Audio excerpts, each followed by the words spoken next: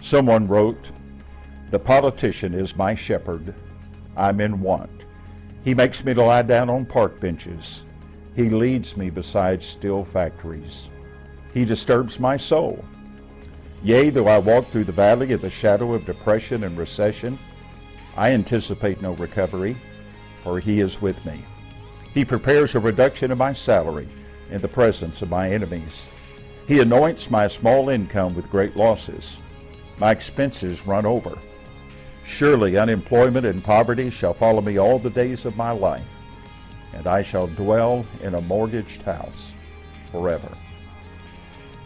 This has been 60 Seconds with Pastor André, reminding you, as we think about it, we're a whole lot better off with the 23rd Psalm the way it is.